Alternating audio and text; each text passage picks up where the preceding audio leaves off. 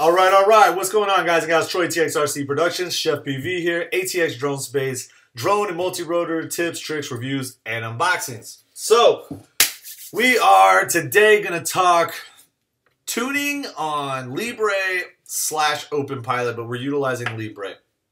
If you don't know already, without getting into details, Open Pilot, Libre Pilot, same thing. Open Pilot split up. The guys that continue copter controls for CC3D went over to Libre Pilot. The rest of the guys stayed at Open Pilot. They're doing their own things, blah, blah, blah. The setup and all the stuff I'm going to talk about right now is going to be specific to either Libre or Open Pilot. Either way, it technically will work. But if you're using Open Pilot, you're more than likely running an old version of the firmware, and I highly suggest bounce over, find our video on how to flash Libre, get Libre over there, and start using it. Now, the video that we're going to make right now, or what we're going to talk about, is going to be for a lot of new users, and especially specifically guys that are utilizing the Eachine 250 or any of the other kind of ARF kits that are really set up and really aimed at the demographic of new entry-level pilots. And these things are great for entry-level pilots. No matter what anybody says, I beat the heck out of this Eachine. Flew it. It flies great. It flies like a brick, this one, because it's so big and heavy. That being said, the Falcon is a new version, which is more ZMR kind of style, QAV style, and it's much lighter and smaller. It's a great value. Both of these copters are great values. Anybody that's watched my videos know I'm not a professional. I try to share as much information that I've learned or that I've gotten through this experience that I have had, and try to make it very relatable to you guys out there doing a lot of the same stuff and stumbling through it. That being said, if you hear me saying something that's wrong or I'm not correct in my terminology or my understanding, that's fine. Please help me understand and teach me. However, I have made this kind of my mission to do on my own. I never tuned until more recently because for me, I was just trying to get through all the other stuff and figure out how to keep this thing flying and get me flying and getting better. And once I reached a point where not having a fully tuned copter was affecting me being able to do more and more stunts and get better and progress, that's when I dove into tuning. Before that, I just kind of went with the flow, learned what I could, took numbers from people, did quick wizard setups, and just figured out what worked for me, and it worked. But I've reached a point where oscillations and bumps and vibes are showing up in my video. My flights are getting nice and smooth, and I'm doing better and staying in the air much longer, and it's time for me to tune these things. So that's what's gotten me going. And seeing all the questions asked on, especially the entry-level groups and forums for Eachines and stuff like that, I just wanted to help everybody out there with what I've learned. So, last thing. If you're going to take advice from somebody on some topics, always make sure you ask follow-up questions. If they tell you, especially adamantly, that something's not great or something else is better or whatever, ask them why and how they know it. Great example is yesterday I had somebody telling somebody that a diversity receiver would be not a great idea and it's a waste of money and it's not necessary. And he was right for his situation technically, but that being said, the information is factual in saying that a diversity receiver is actually really great. It's not that much more expensive than an already regular single receiver, and it can actually improve your flight because it's improving your visibility and your distance and depth and everything. So that person that was saying it was not necessary had never flown one. Just make sure you ask people how they know what they know before you take their advice. That being said, there's nothing wrong with that. If you're trying to help people, just try to help people, but try not to overreach. If you don't understand something, be the first to say, I might be wrong, but this is my thoughts. Just say it. All right, dig deep into this. Here we go. We're going to open up on your screen Libre Pilot. Always make sure you open up your GCS no matter what it is first. We're then going to take our cable, and once the GCS is up and running, we are going to plug this bad boy in. They don't make it easy on the Eachine. It's all the way in there. There we go. Props off. Props off. Always props off, especially if you're going to plug battery power in, which I'm not going to in this one, but I always props off. So we've got our GCS loaded up here. Get it back into the screen. All right. You'll notice the TX or the RX connected here. So we're good. It's actually connected to the flight controller. We are going to go and first, before we do anything, talk quickly about some terminology. Oscillations. Oscillations are, and I'm going to use another craft. Oscillations are vibrations or movements that were not commanded by the stick inputs. So what does that mean? You're hovering and it's vibrating or moving or twitching in the air. That's oscillation. If you hit the throttle and it bumps on its way up, kind of jumps, that's oscillation. If you go to bank at high speed and it skips, that's oscillation. If you go to drop the throttle or descend and it stutters, that's oscillation. Oscillation is, again, any movements not commanded by the stick input. It's actually basically overcorrecting itself in flight. You're working the flight controller and it's saying, oh, I'm not right. Oh, I'm not right. I better twitch. I better move. I better... Blah, blah, blah. It's overcorrecting. So, tuning comes in play when you need to eliminate oscillations. Oscillation tuning is going to be technically through the PID setup. There is another way of tuning, which is going to be your Expo tuning. Expo, or exponential, can be tuned on the radio or the flight controller. It's actually more recommended to do so on the flight controller, not your radio.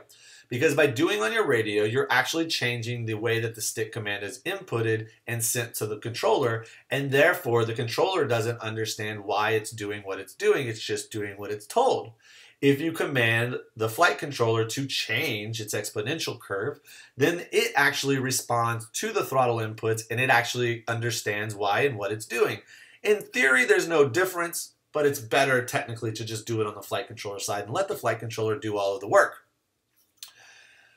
It would be, I don't know, there's examples all over the place, but it would be like, I don't know, but somebody else dribbling the ball for you and, you know, then handing it off to you to lay it up. Wouldn't you rather just drive the full court and lay it up? I mean, there you go. Good example, I guess, kind of. All right, so PIDs. The proportional, the integral, and the derivative. So don't worry about the words. This is going to be how you kind of can nail them down on which is which. The P is going to be due to throttle. So any kind of oscillation when you kind of put a high throttle input, you punch up a little bit, or however it is that you're increasing your throttle, whether you're flying, you know, a straight line, you increase throttle to speed up and pitch forward. When you get those oscillations, those are going to be typically your P value. If you get an oscillation, dial down a little bit, which means lower the number. When you get to the I's, you're going to see those more in your descent. So when you lower the throttle and it kind of oscillates on its way down, that's going to kind of give you a better idea of your I oscillations. If you see them oscillate that way, push them down. If it's not, push it up a little bit. Get it to a point to where it oscillates, and then again, back down just slightly until it doesn't oscillate. This is going to get you to your D, your derivative. When you get to derivative, this is going to be kind of more of an all-encompassing kind of smoothness. So when you go around a high-speed turn or any kind of really hard maneuvering on both throttles and pitches and rolls, you're going to get kind of a skip out of the turn. That's going to be a little bit more of your D value. Now, once you get D and your nice hard movements down and it's nice and smooth, you might need to dial down or dial up your P and your I again just slightly to kind of match the full kind of, you're trying to get everything you can or the effectiveness out of your final tune. So that's going to be your PID tuning. That's all I'm going to give you. You're not, from there, it's all up to you. It's not hard. It's just a matter of, are you ready to take that next step into it, into trying to figure out what's best for you? And that's where it comes down to. Dial your PIDs in for you. Now, PIDs we've talked about. Exponential. It's very important, but I personally think exponential should come after PIDs and after rates. So exponential is going to be the smoothness of the input from the radio. This does not mean that turning the expos up or down are going to make you flip or roll faster, or easier, or quicker, or anything. For that, we're going to first go to rates. So on your screen, you're going to see the GCS for Libre Pilot. And on this Libre Pilot layout, this is the basic, just basic rate tuning. I suggest you use this. Do not be afraid of the insane word right here. People freak out and go, oh, it says insane, I can't go that high. This is about in the moderate range where your, Eachine is going to come tuned out the box. These numbers represent how fast or how responsive the movements are going to be, or how quickly it's going to make these movements. So though it says insane, it's not as insane as you think. In fact, it's pretty insane the low rates that they send out with this thing, or that it starts you at. It might be okay for just getting up and learning orientation of just basic movements of a copter, but if you know how to fly a copter and you're just trying to learn how to fly FPV, these rates are way too low. Low rates are worse than, I think, anything else in trying. Low rates coupled with self-leveling for too long or for not the right reasons are the biggest reasons for not kind of growing as an FPV pilot and just kind of getting frustrated, honestly. I personally think dive in. Use leveling and use low rates just to learn how to basically fly the craft and get it moving. After that, self-leveling is not going to help. It's going to actually take away from your learning experience, because flying in rate mode, you're going to have to unlearn a lot of the leveling, and it's not going to make sense if you've flown a lot of self-leveling. So rates are the next thing. If you want to be able to do flips and rolls, you need to raise your rates. They started at 277 a minute ago, which means that the craft was going to rotate on a pitch or a roll or a rate or a yaw at 270 degrees per second. There's 360 degrees in a full rotation. So it was going to take 1 1/3 seconds for this thing to flip all the way around. So one, like that. That's forever. A slow roll or flip is worse than not having, or having no self-level or no rates and not knowing what you're doing, honestly, because you're constantly looking for the next, where's the horizon, and oh my gosh, where am I? For so long that you're not even anticipating the next movement. That's why quicker flips and rolls are actually better for you, because you get it out of the way and you're on to the next movement, rather than, oh my gosh, wait, what? It's just slow rolls and pitches, man. You also have to be way high up there, and that they lead to so many crashes. It just does. I'd rather crash because I did a fast flip and, over rotated or didn't catch it in time than just a big, long, drawn out fall from 200 feet in the air, which I've done. So attitude is going to determine the snappiness or the kind of the responsiveness of the full pitch and how far and all that. So I highly suggest that you start in the very beginning of insane. Go to 130, 590, and 590. I really highly suggest it. If you want to put this on a second control for a second position switch, where on the second flight mode you actually go to bank 2, you can do that. It's really easy. You go here, hit copy, go to 2, set up the second one with different rates, and then you can go back to 1 and you can lower these down a little bit. So now I would have 2 different setting banks. Oops. So we're going to copy this, 2, 2, and then we're going to go to 2.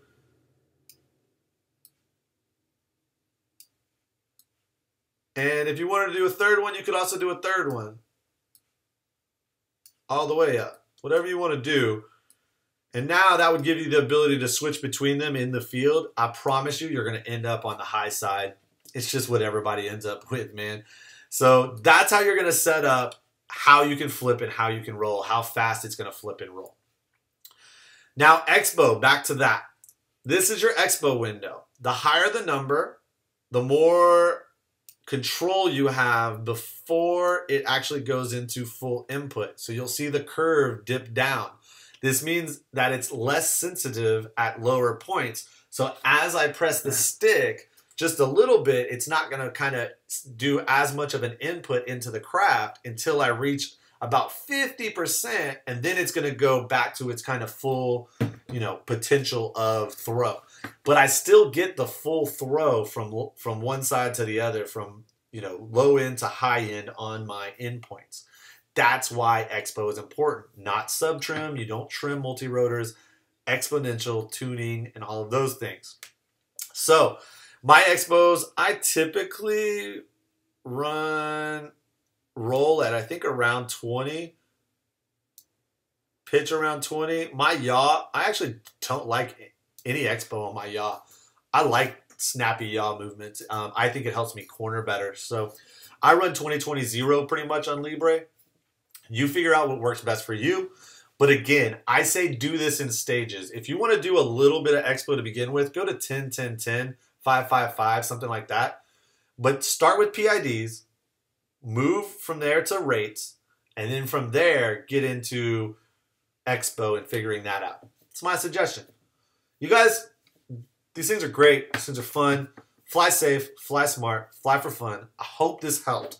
Somebody let me know if there's anything you want me to add or change, or if I got something wrong. I really appreciate all the input. Fly safe, fly smart, fly for fun, fly FPV. Chef PV out. Peace.